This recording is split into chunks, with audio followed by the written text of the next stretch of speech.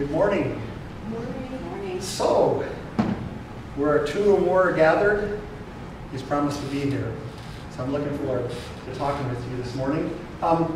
And Robert, I feel sorry for Robert because I got to do this sermon at the prison last week, and so he gets double whammy here. So, sorry, Robert. Oh, he's back there with his thumbs up. But before we get started, let's pray. Father, we sure enjoy getting to know you more. And it takes a little bit of study, a little bit of reading, a little bit of experience, faith, knowledge of you. And all the knowledge starts with you. So Father, we just pray that as we talk about you today, the things that your Son did here on earth, will you change our hearts to be more like you? In Jesus' name we pray. Amen.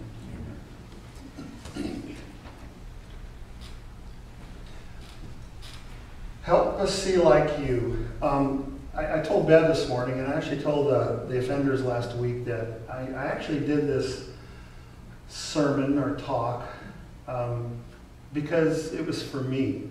So you guys just get to listen to me speaking to myself about this subject, okay? But I've always been fascinated with Christianity when I started learning about it and the way that we do things. And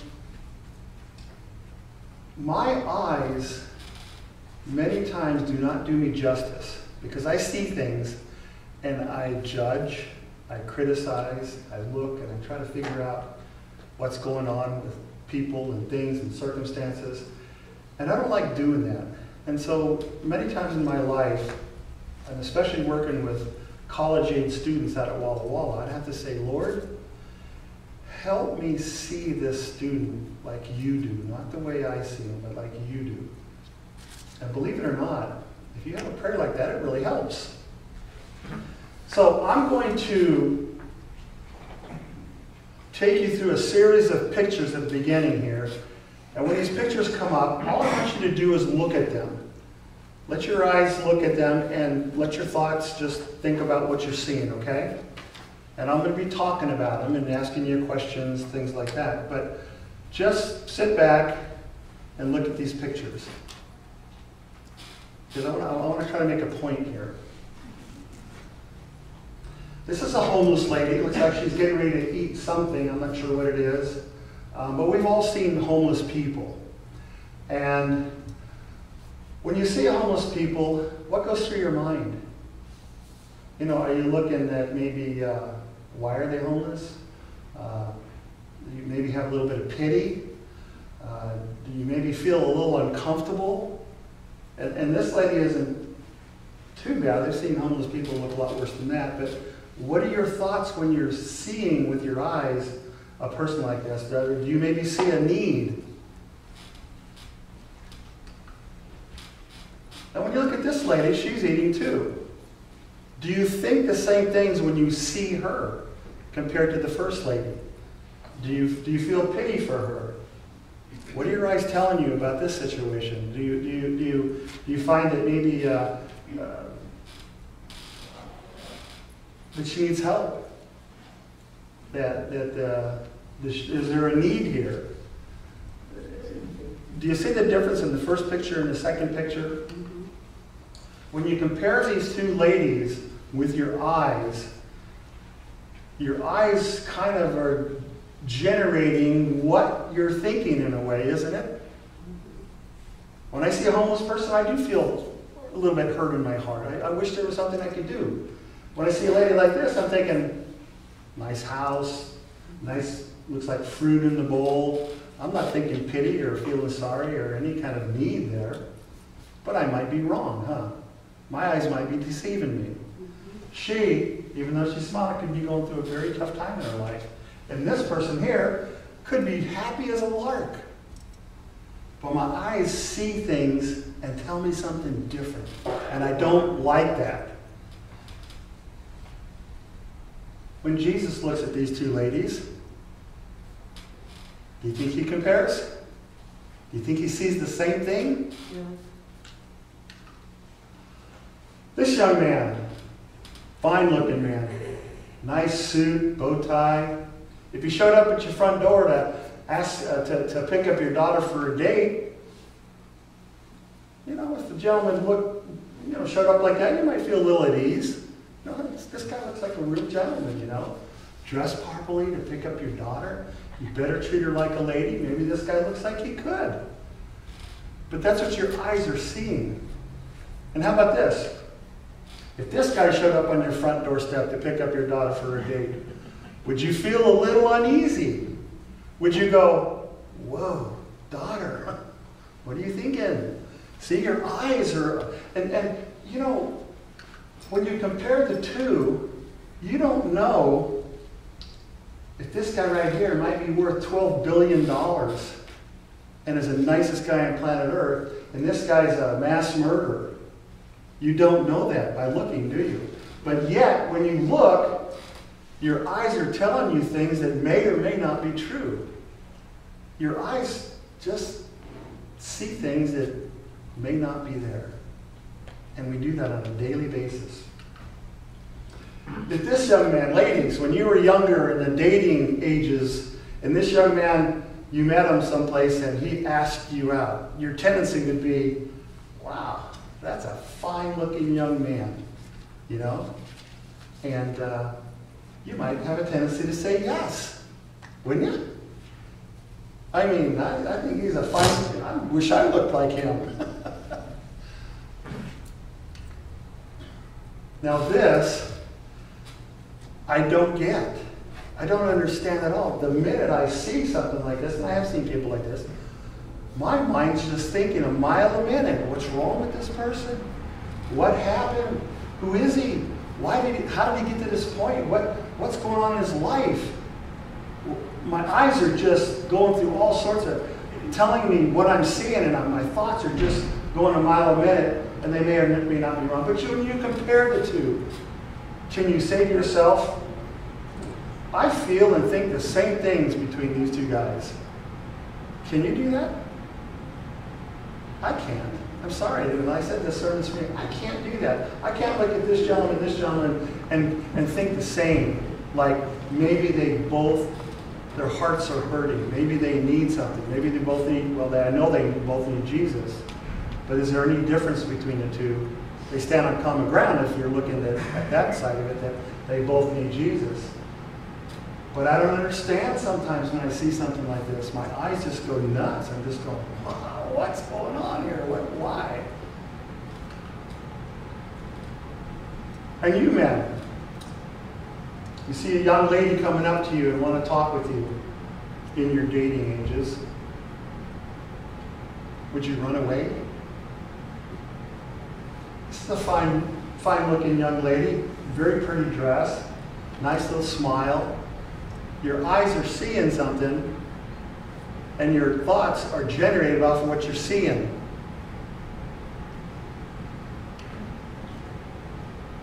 This lady, if she walked up to you and wanted to talk with you, could you stand there and talk with her? Could you? Many of us I know could. But would it be different? Different than the first lady? When you compare these two, what you see, what are your thoughts? What are you thinking? Are you putting them in the same category? Can you?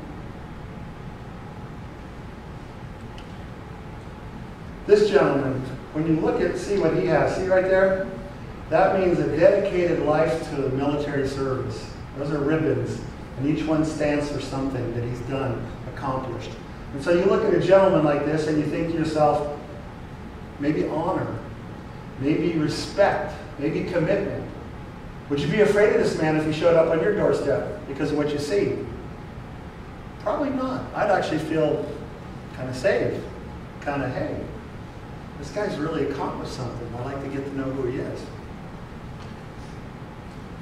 These are tattoos.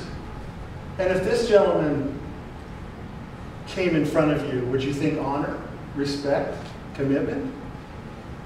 What would be going through your mind with someone like this? Would you be afraid of this man if he showed up on your doorstep? I'll be honest with you, I kind of would. I mean, I know I'm tall and everything, but my eyes are seeing something, and my mind's going a mile a minute looking at something like this. I don't understand And so my eyes are seeing something and I'm putting him in a category. And when you look at the two, can you compare them and think the same thoughts? When you see the difference between the two. See, our eyes are something that really kind of take us down some roads that maybe we don't want to go down. Oh, excuse me. So, what I want to do now is I want to look at some people that Jesus interacted with. The first one is Matthew. I'm going to read it here if you don't mind. It says, the call of Matthew made many people angry. For Christ to choose the tax collector as one of his closest companions was an offense against religious, social, and national customs. By appealing to prejudice, by the way, this is hard to see. By appealing to prejudice, the Pharisees hoped to turn popular feeling against Jesus, but Jesus' choice created widespread interest among, guess who? The publicans. Do you know what publicans are? Publicans were the tax collectors in those days, and they were people that were despised, hated, shunned upon. They were the scum of the earth because they were collecting taxes for the Romans. And nobody wanted to pay taxes to the Romans. And so you have Jesus showing up at Matthew's place of work and saying, follow me. And what do you think the crowd thought about that? What were they seeing? They were seeing someone they hated and the possible Messiah inviting him to come walk with Jesus. What was Jesus seeing in Matthew? Was he seeing something different than the people in the crowd saw? Yeah. They even went to Matthew's house for a feast. Now this really did perk up the interest of the other publicans because they were shunned so much. And then all of a sudden, this very popular man shows up and starts paying attention to another publican. Could you do that? If you were a Jew and you know what Matthew was, could you do that? We all know this story, Zacchaeus. He was another publican. He was the chief of publicans. And we know what he did also. He cheated. He said Rome wants 50 denarii, and he would take 10 of it. And that was cheating. And he knew, everybody knew he did that too. But they couldn't do anything about it. Okay, I've got to take this off. It's very uncomfortable. When I first stood up and had this on my nose, what did you think? What were your eyes seeing? Were you thinking, huh? Laugh. Yeah. Were you thinking, oh, that's stupid, Bob. What's he doing now? That's crazy. He's goofy. But the reason I did that, very uncomfortable, but the reason I did that is because of this, is because your eyes, and maybe some of you were looking at that nose and concentrating so much on how stupid that looked and how dumb of a thing it was that you weren't even hearing what I was saying for maybe a little short period there. Because our eyes play such an important part of what we think and what we do. And sometimes, just like the Bible talks about our hearts, how it's very hard to trust your heart, can we trust our eyes all the time? No. No, you just can't. You just cannot. But Jesus took the time to stop and look up at another chief of the publicans, chief of the tax collectors, and say, Zacchaeus, come on down. I want to eat lunch with you. The whole crowd probably went, ooh, he's going to eat with a tax collector? And Zacchaeus too? Now, the one act that Jesus did by inviting himself over to his house to eat lunch did what to Zacchaeus? Changed his whole life, period. What did he do? He took all the money he stole and he paid back, didn't he? And he quit doing what he did before. He turned out to be somebody different than we thought he was. Jesus saw a man that was hurting. Jesus saw a man that had a heart that could be molded and changed to be more like his, like Jesus's. And so he took the time to talk to him. Nobody else would. And yet that one act of calling him down from the tree and saying, I'd like to eat with you, changed his whole life. Period. And we would probably never have done something like that. At least I know I wouldn't have. We know this story too, Mary Magdalene. And I'd like to read this to you. Soon he was interrupted. A group, let me move this over to where I need it here.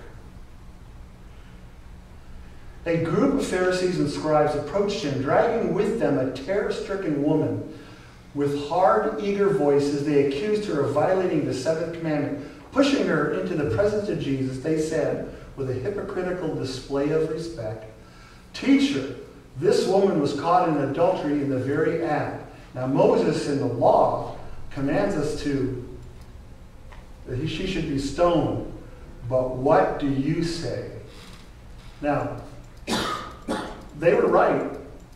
It does talk about people getting caught in adultery, and Moses' law was you stone them. But they wanted to see what Jesus would do. They pretended reverence, veiled in deep-laid plot to ruin Jesus. If he acquitted the woman, he might be charged with despising the law of Moses. If he declared her worthy of death, he could be accused by the Romans as one who assumed authority belonging only to them. Jesus looked upon the scene, the trembling victim in her shame, and the hard-faced dignitaries devoid of pity. His spirit of stainless purity shrank from the spectacle. This woman was guilty. This woman, according to Moses' law, deserved to be stoned. But when they threw her at the feet of Jesus, what did Jesus see? What was the crowd seeing? They were seeing a prostitute. Has anybody ever met a prostitute? I have too. They're people just like you and I. They get up in the morning, they eat breakfast, they have lunch, they have dinner, they go to sleep at night. They just have a different occupation that is not a very popular one.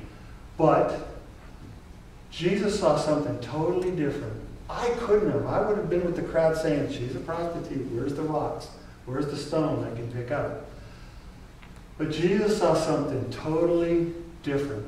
He saw a lady that was hurting at some place in her life, made some wrong choices, or maybe was forced into what she was doing.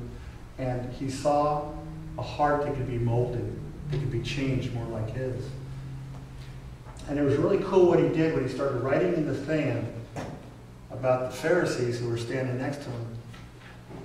What did Jesus see in her? What would you have seen in her? Jesus even had a way with children. You know, now granted, children, sometimes they're a nuisance. They just are. I'm sorry, they are. I've had some children, and they were a nuisance at times. Other times they're just as cute as a button. And at times they make too much noise. They run around and get in the way, and the disciples thought that Jesus was way too important to have these children running around, getting in the way, and causing commotion.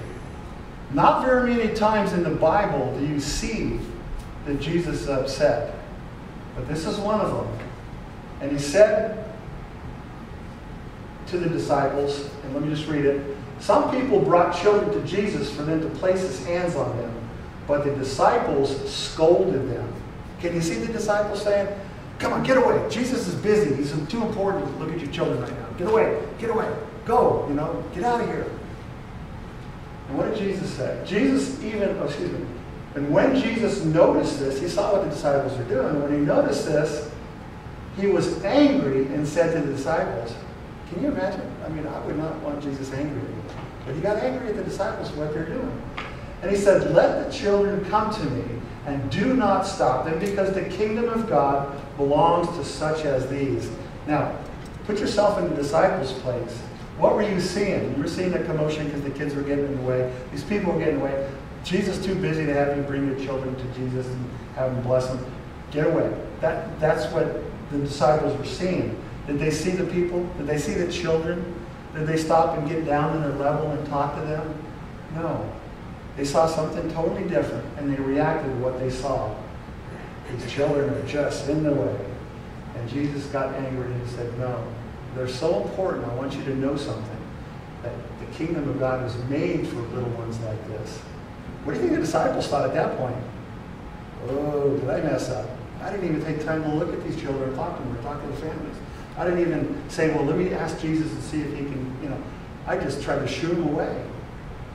And many of us are like that. We just see things through our eyes that we react on, and we shouldn't. I don't believe Jesus sees with his eyes. I believe he sees with his heart. Can we ever get to the place where we can only see others with our hearts?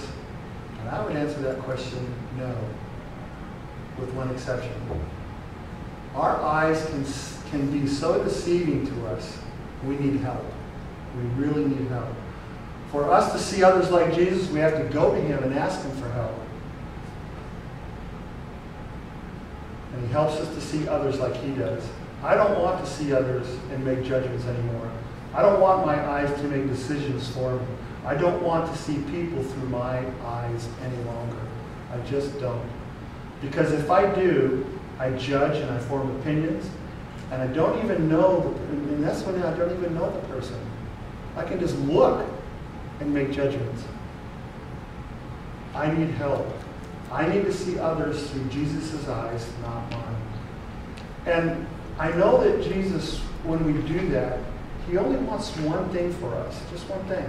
And he came here to make sure that could happen if we choose it. He wants to take us home. He wants a relationship forever in his home. Not here on this earth, but in his home. He wants to help us see others like he sees them.